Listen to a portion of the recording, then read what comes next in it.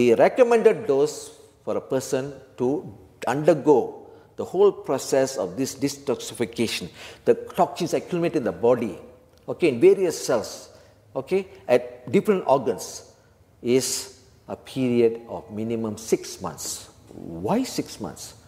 Because this is a human body we are talking about, a very complex, beautifully structured but complicated machine.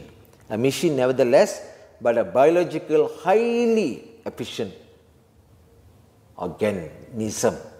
For that purpose, there's been accumulation of toxins. So the first thing we have to do is detoxification of all the accumulated toxins, as I said earlier, through the water, through the food, through the insecticides, the vegetables, the perfumes, the fats, and so forth. The smoke, what we call secondhand smoke or passive smoking. So this takes about 3 to 4 weeks. Following the detoxification process, the second thing is now we have to make sure the cells in the body which are now very weak, they need to be replenished.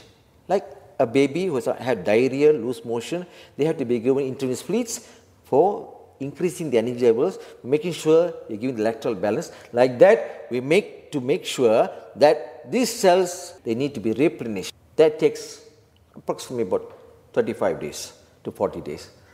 The next one where we have in this process is what we call regeneration. These cells which are now been strengthened or replenished, has regenerate. That means they have to start regenerating new cells, healthy, productive, effectively functioning cells, not cells which are weak, not cells which are mutant or which are damaged. The third process having been said, the fourth one we now like to make sure is detoxification, replenishment, regeneration. Having this done, then we go for what we call rejuvenation and regulation of all the various systems functions at the cellular level. How is this possible? Again, back to the basics, capillary microcirculation. When each cell in the human body is in harmony or homeostasis, collectively the cells function as a tissue. That tissue is working together at a higher level becomes what we call an organ.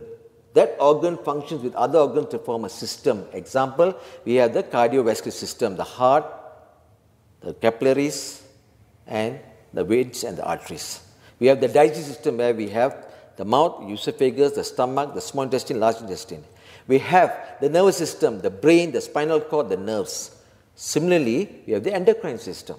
So for all the systems to work together harmoniously, then comes the individual organism. When all this from the cellular to the tissue to the systems to the organs, finally coming to the organism, we develop homeostasis, a person achieves good health.